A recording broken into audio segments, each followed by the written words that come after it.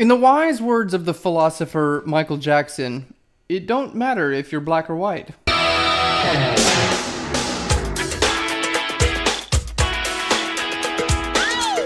It really don't, but today we're talking all about how to do some black and whites. Hey guys, welcome to Phlearn. My name is Aaron Nace. Welcome to Phlearn. My name is Aaron Nace. I just said that twice. You can find me on Twitter at AKNacer. Phlearn's a family dedicated to helping you get better at Photoshop, photography, creating images, and today we're doing all kinds of really cool stuff with black and white. So if you guys like black and white, or even if you don't like black and white, you'll probably like today's episodes because it's really cool.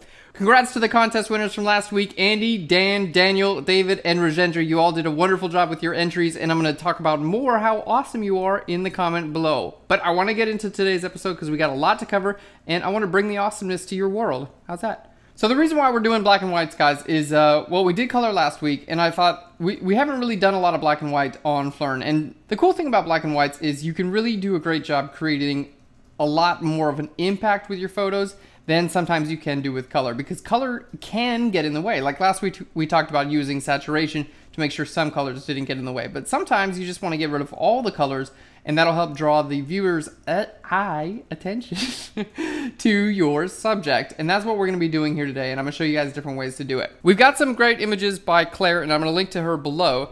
And we're going to be doing a couple different filters on turning these into black and white. So we're going to start it off. I'm going to grab an adjustment layer, and there are many ways to do this. I'm just going to show you a few different tricks that I've learned. Grabbing an adjustment layer, the first one we're going to go to is Channel Mixer. And basically what I want to do with Channel Mixer, I'm going to hit this monochrome button up top here. And that's going to turn it into black and white. Now, the cool thing about Channel Mixer is instead of just desaturating your image, you can really choose a lot, starting with your red, green, and blues. This is just going to change your input and output levels. So where like the blue channel is, for instance, you can choose to be either lighter or darker. Where this gets really cool, in my opinion, is when you can start messing around with your constant. And if you bring your constant really far down, but you can still do things like bringing your red channel up, to me this is basically the constant is like overall, like it's kind of like gamma. Is it like it pushes it more towards lighter or more towards a little bit darker. But if you push it darker and then bring up reds, most of the time people's skin tones have a lot of red in them. So pushing up your reds is going to do a great job actually drawing attention to your subject. And you can play around with other things like the greens in your photos. Now, the one thing that's a little bit tricky when you are working with black and whites is if you start off with a color image, you have a lot of control over turning that into a black and white, like we're doing here with our reds, green, and blues. If I grab another adjustment layer, let's say I grab a black and white adjustment layer this time, and start playing around with my reds and my greens and stuff, nothing's happening. And the reason is because there's already a black and white. I mean, this layer is already making your image black and white. So doing anything with this layer, it's like you can't really even see what you're doing.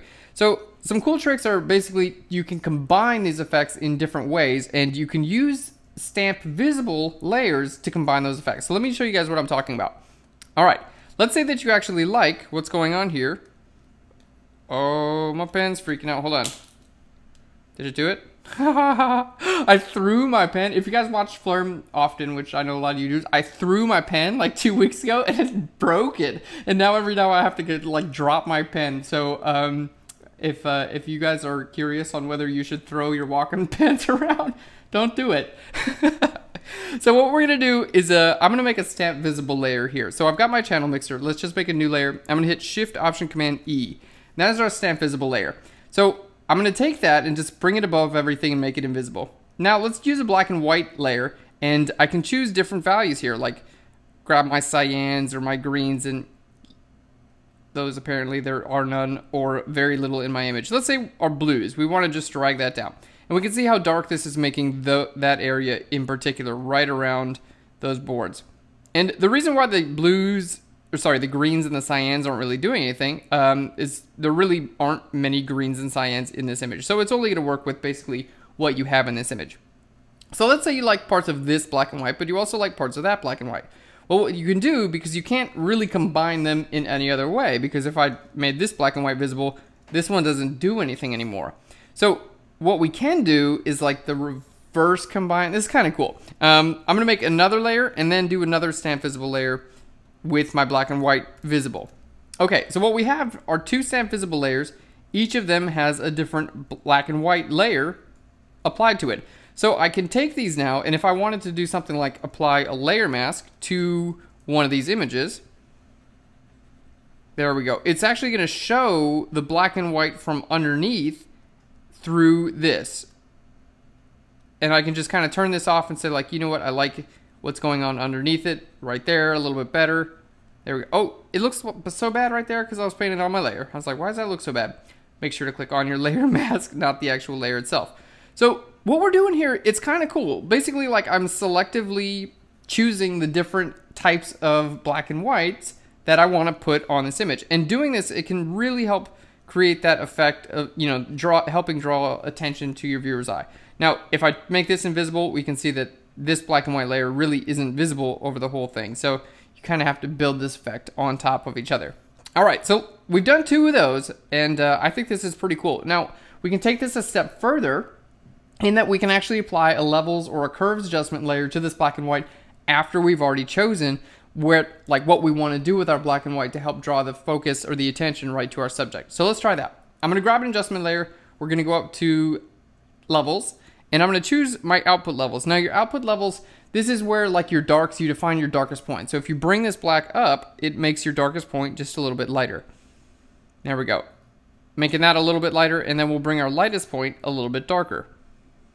So we can kind of get a slightly different effect in our image too. A lot of different things you can do with black and white. And there are so many people who are so good with black and white. And I don't do black and white a whole lot, but I really appreciate when I see a good black and white. So the contest for this week, guys, and I'm showing you basically really cool ways how to do it. The contest for this week, and again, we're going to choose 5 winners because I like choosing 5 winners. I like giving out Phlearn Pros.